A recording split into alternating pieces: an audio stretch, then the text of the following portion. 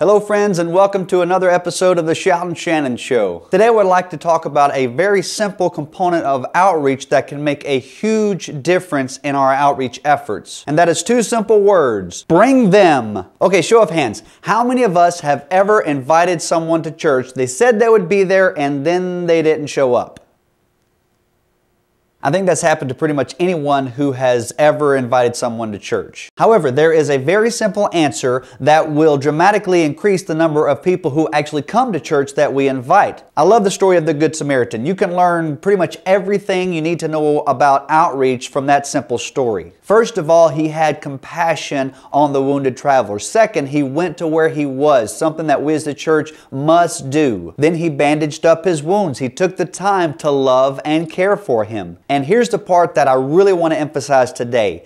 He didn't give him directions to the end. Now you can't get there from here. I can only imagine what a different story that would have been if the Good Samaritan would have done that. However, the Bible says he picked up the wounded traveler and put him on his own animal and brought him to the end. Now I know that perhaps we can't bring every single person to church that we invite. However, instead of just giving them a business card or giving them directions to the church, tell them you would like to pick them up.